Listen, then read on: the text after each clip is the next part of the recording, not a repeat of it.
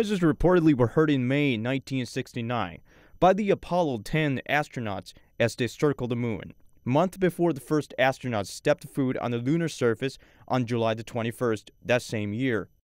The three astronauts on board were Thomas Stafford, John Young, and Eugene Cernan.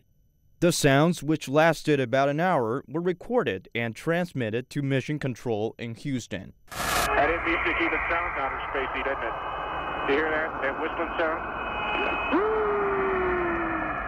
According to the Discovery show, the trio felt the sounds were so strange that they debated whether or not to tell the chiefs at NASA, for fear they wouldn't be taken seriously and could be drafted from future space missions. NASA says the sounds could not have been alien music. An engineer from the U.S. Space Agency said the noises likely came from interference caused by radios that were close to each other in the lunar module and command module. Astronaut L. Worden, who flew on Apollo 15, disputed that explanation, saying, quote, "Logic tells me that if there is something recorded on there, then there is something there."